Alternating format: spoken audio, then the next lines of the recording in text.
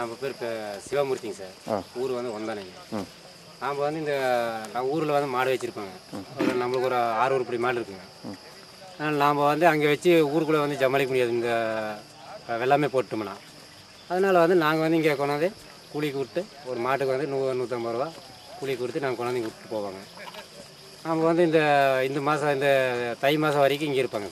அப்புறம் தை மாதம் வந்துச்சுன்னா திருப்பி நம்ம காலையில் அலைஞ்சிருச்சுன்னா வெள்ளாமே எடுத்தாச்சுன்னா திருப்பி வீட்டுக்கு ஓட்டிட்டு போயிடுவாங்க. மாடு மேய்க்கிறேன், சுண்ட போகிறோம், அப்புறம் சின்ன குழந்தைலேருந்து மாடு மேய்க்க.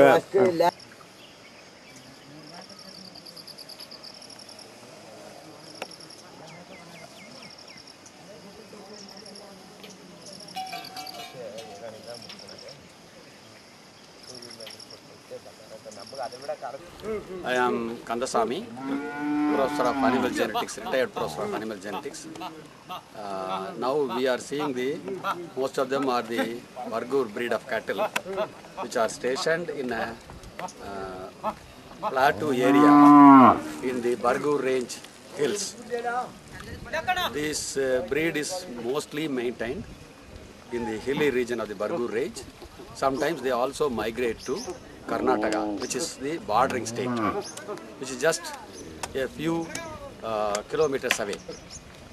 And the main source of living for them is by selling the surplus male calves around 1 year age.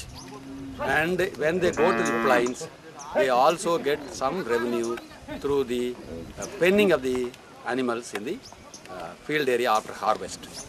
They come to this plain area. Now here you have got around 15 herds, and the total number of animals will be around 600 to 700 animals. So this is one plateau area in the case of the Bargur range.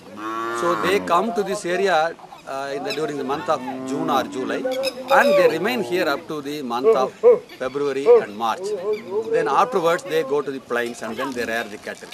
Once the harvesting season starts, that is after the onset of southwest monsoon, they move to this place again. So their life cycle goes like this.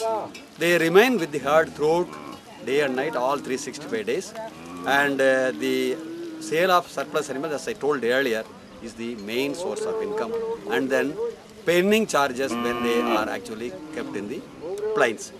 Now, the forest department has allowed them for grazing officially to graze the animals at the rate of 10 rupees per animal per year.